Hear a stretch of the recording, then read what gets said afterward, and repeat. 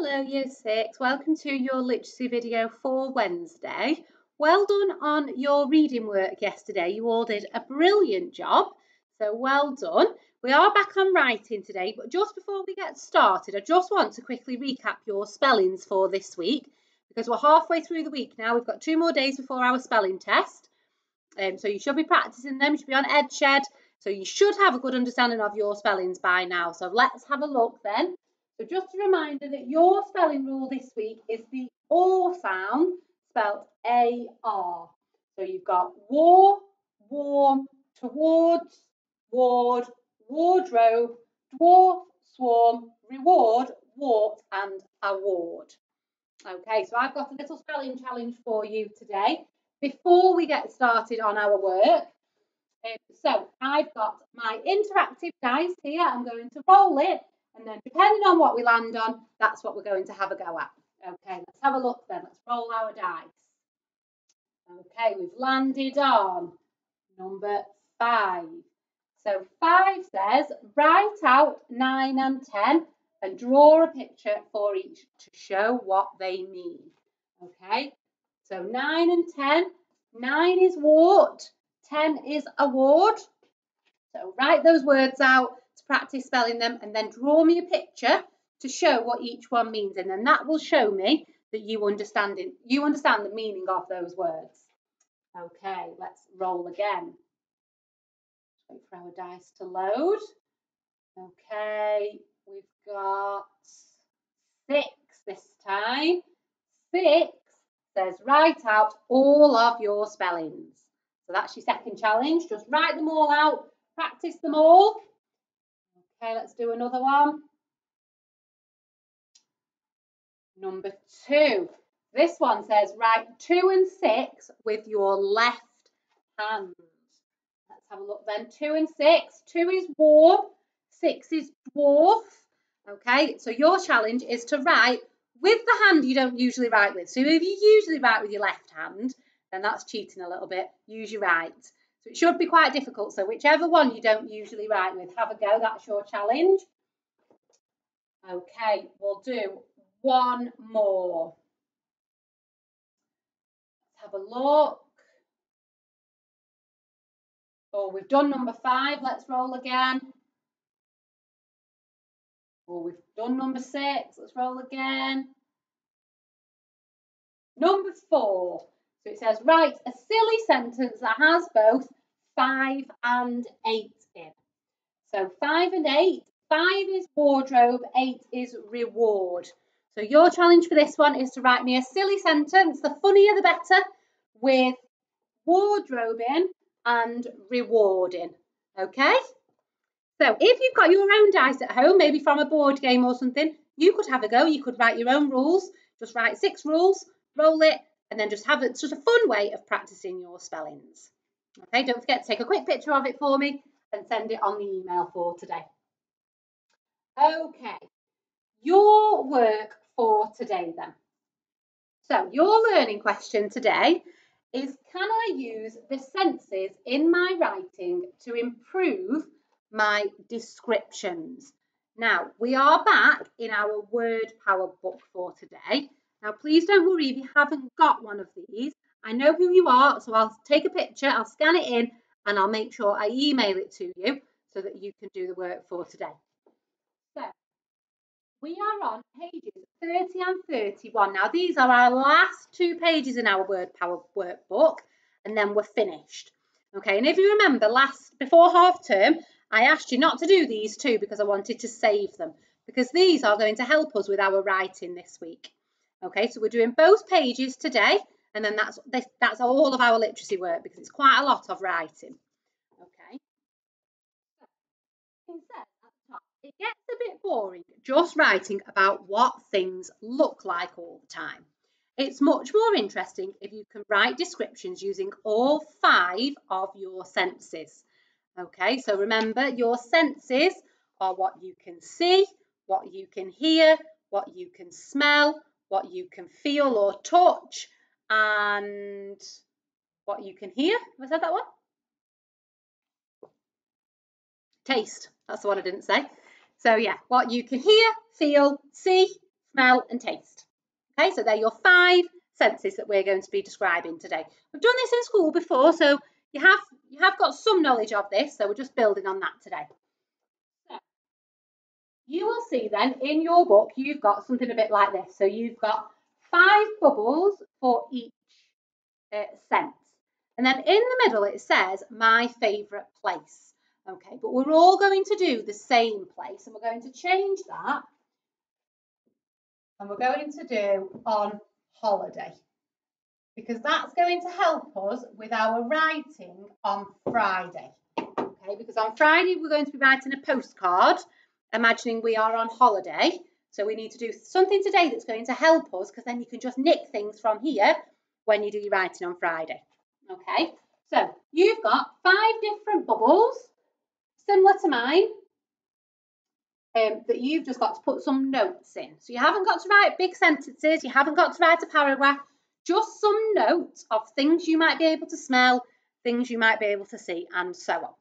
So for example, if you were here on holiday in a lovely sunny place on a beach, what might you be able to hear?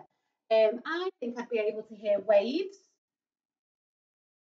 Okay, so you don't need adjectives or anything in here, just words is fine. Okay, and that's going to help us when we write our sentences. What else might we be able to hear? Might be able to hear seagulls. Okay, I might be able to hear children if I'm on a beach. Okay, I might be able to hear laughing. That might be the children laughing or adults. Okay, you don't need many. I'd say maybe about 4.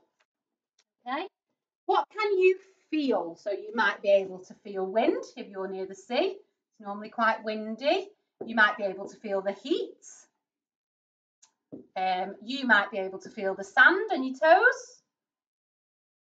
Okay, have a think. You might be able to feel the sea if you're paddling.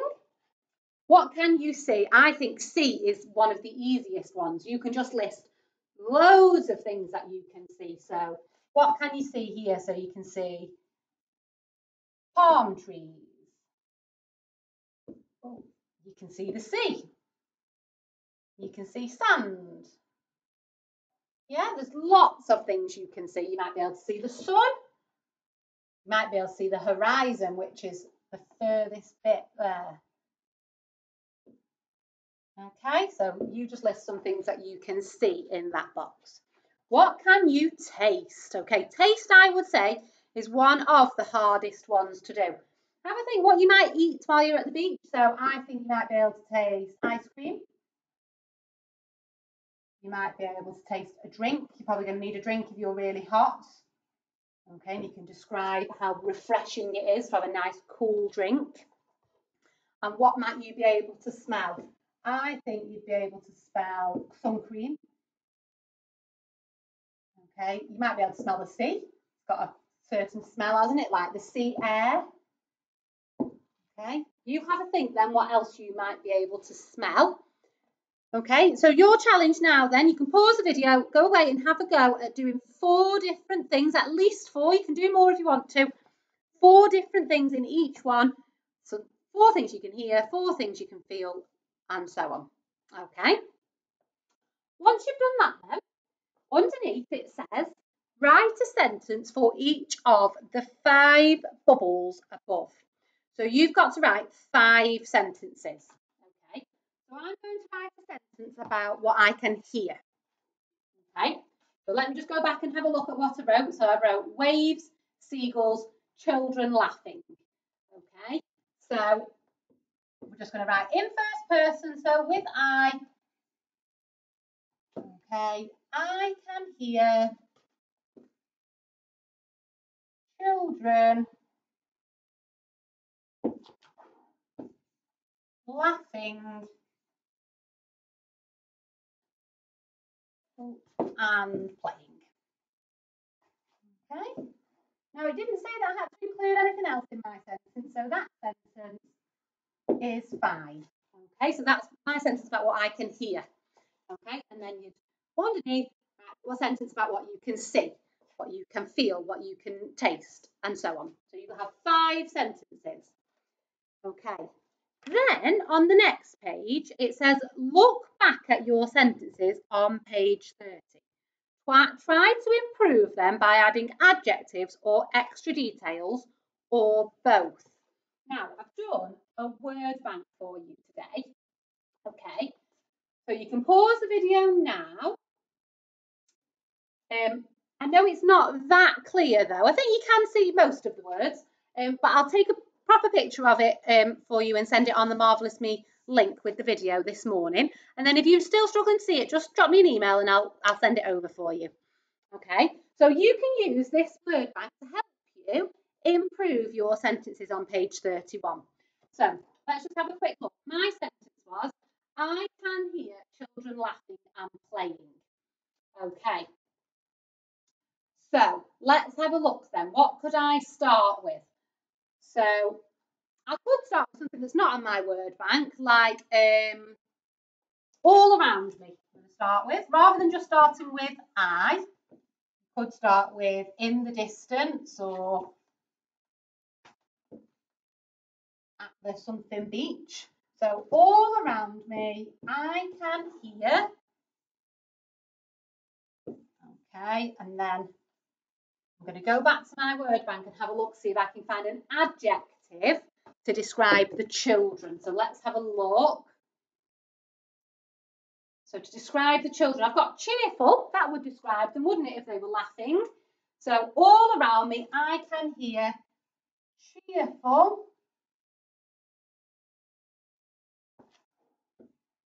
children laughing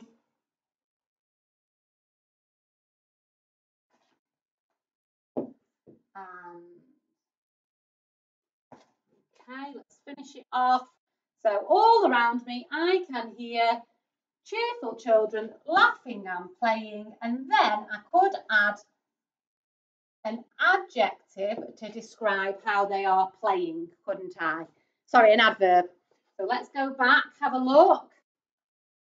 So they are playing loudly. Okay, so all around me, I can hear cheerful children laughing and playing loudly. Okay. So that's your task for today. That's your main task. So your first job is to write 5 simple sentences about what you can, all the different senses. Then on page 31, so on here, you then need to have a go at improving those 5 sentences like I've done here. So I added a bit of a starter, I added an adjective, and I added an adverb. Okay, remember to use your word bank. Then your challenge is to do the next bit. Okay, so it says you can describe one thing with more than one sense to give your writing a boost. Can you write about rooms in your school or home using more than one sense? So I'm going to leave that one a little bit up to you. So it's up to you if you want to do what it says and write about rooms in your school or home, or if you want to do it about the holiday setting, because you've probably got quite a lot of ideas after doing all of that about the holiday setting. So you can use that if you want to. And your challenge is to describe one thing using more than one sense. So for example, they have said, our noisy classroom is bright. Okay, so they're describing what you can see and hear in the same sentence. Okay, so I look forward to seeing what you come up with.